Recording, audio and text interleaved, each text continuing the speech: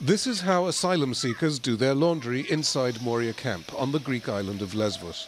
This wastewater has become the subject of an intense political battle.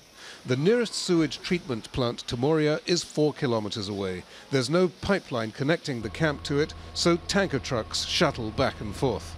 It's one of a number of services now part of a lawsuit launched by the head of the Reception and Identification Service which runs Moria and other camps. Andreas Iliopoulos spoke to Al Jazeera about why he's blowing the whistle on migration-related contracts and so-called fast-track funding.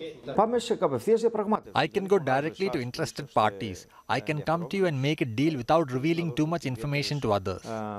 Fast-track funding began in 2015 at the height of the refugee crisis, but Iliopoulos believes it's harder to justify now. The government applies for EU money after it's already awarded contracts for work and services, and it could be months before it finds out if the EU is going to pay.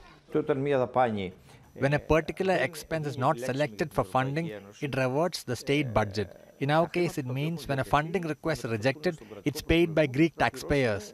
Right now, it's my impression that a sum of about 10 million euros worth of funding claims may be dismissed for services like catering, sewage treatment and others. Al Jazeera has found fast-track orders which bypass normal competitive bidding and assign catering and housing contracts directly to individual companies and non-governmental organizations.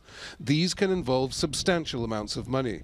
This 10-day contract to feed more than 8,000 people in Moria is worth $500,000, assigned directly to a local consortium.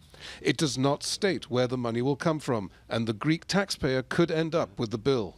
In the last 4 years, the European Union has allocated $1.8 billion to Greece in compensation for migration-related costs, such as food, sheltering and search and rescue. What is unknown to the Greek taxpayer is how much the government has spent through emergency procedures that aren't eligible for EU funding. And there are hidden costs to this way of doing business. The regional governor on Lesvos says she's been asking for Moria to be connected to the sewage treatment plant for 2 years.